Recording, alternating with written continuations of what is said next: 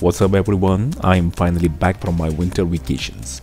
Today's video is about Japan Samsung Galaxy S6 Edge. Model number is SCV31. It comes with many apps that are in Japanese language and there is no use of it for us. And especially in this model SCV31, if you are trying to make a call, there will always a pop-up comes asking international dial assist every time, and you always have to click dial without country code before making every call. And let me tell you that there is no option to turn off this pop-up. So after searching on internet for many days, I have found a solution by flashing a custom ROM which is supported from Galaxy S8 Plus for S6 Flat, S6 Edge and many more Japan variant S series. Well, after flashing the ROM, we will be having a Galaxy S8 features on Japan Samsung Galaxy S6 Edge SCV31. Everything is perfect and working 100%.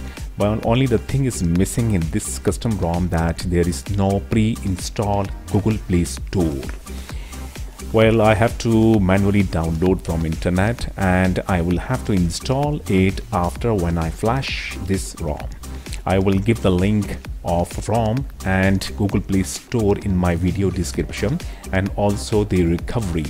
And let me tell you that recovery is only for Galaxy S6 Edge Japan variant. Model is SCV31. Please do not try to flash this recovery on any other S6 or S6 Edge. Welcome to my channel and it's Tech Infomania.